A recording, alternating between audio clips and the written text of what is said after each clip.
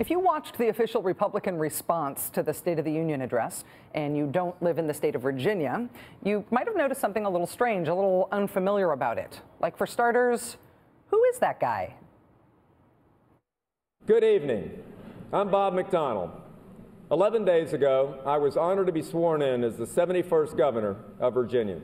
The Republicans chose to deliver their message to the country, their rebuttal to the State of the Union, not a recognizable party leader or a long-serving member of Congress, but rather Virginia Governor Bob McDonnell, a man who today is working on day 12 of his incumbency.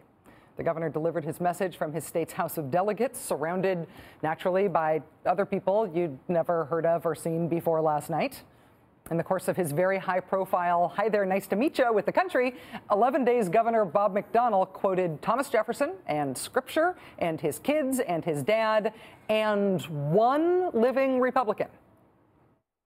As Senator-elect Scott Brown has said, we should be spending taxpayer dollars to defeat terrorists, not to protect them. So the official Republican response to the State of the Union was delivered by a guy who has been in office for less than 2 weeks, who shouted out one other Republican in his speech, and that Republican has not yet taken office. It's almost like the Republican strategy is to make us all think they didn't exist before about 2 weeks ago. Hey, look at us, we're brand new. And that might be why Republicans became so enraged when President Obama referenced the previous Republican administration in the State of the Union. Watch Senator John McCain here. See if you can read his lips. The effects of the recession put a $3 trillion hole in our budget. All this was before I walked in the door. Now,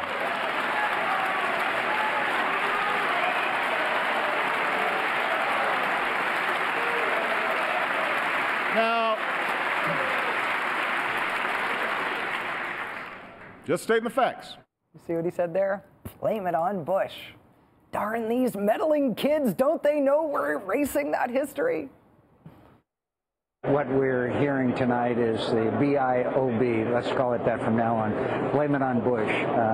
Whatever has gone wrong, let's blame it on Bush. You may not want to blame it on Bush, but honestly, frankly speaking, how else do you explain the $3 trillion hole in the budget that really was there before Obama took office without talking about George Bush? I mean, I understand why they want to start over and just be judged on their record of the last 11 days and forget everything that came before that, but they don't get to. The record is the record, and sometimes it is fun to pin the record on the president. Come on.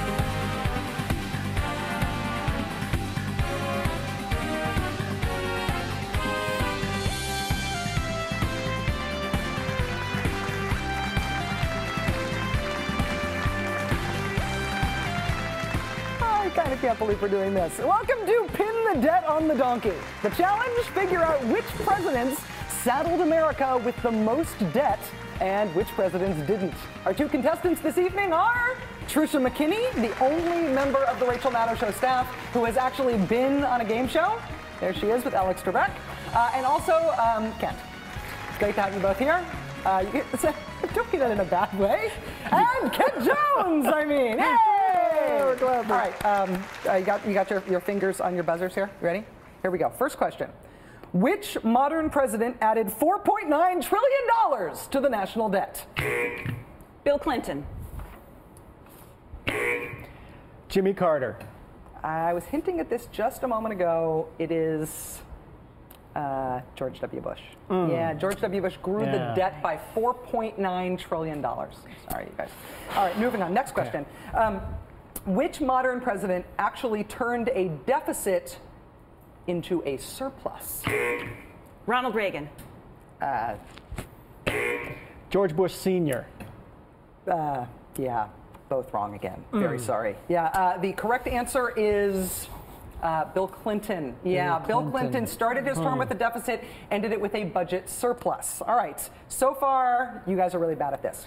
But the final chance to redeem yourselves. Your pay is not contingent on being good at this. The last question, which modern president nearly tripled the national debt? Trisha? Jimmy Carter. Trick question, Barack Obama.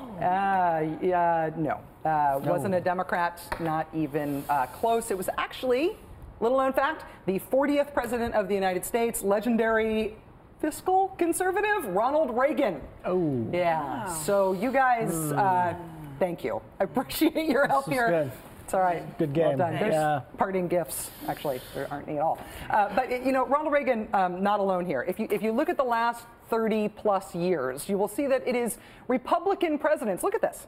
Who have all added more to the national debt than modern Republicans. Even George H.W. Bush grew the national debt by a bigger percentage than President Carter. Now, I understand the temptation to try to make a guy who's not yet in office and a guy who's been in office 11 days the new marquee leaders of the brand new, just established Republican Party. I understand why that is more politically appealing than running on the kind of record that gives you graphs like we just showed. I get that. What I don't get is how the Republicans get talked about by the press and the pundits as if they deserve that, as if they are somehow the natural party of fiscal responsibility, given that their record really doesn't look like that at all. I don't get it. I really don't. But we do have Tracy Ullman joining us next, and that I get. Stay tuned. More Pin the Tail on Sutton coming up.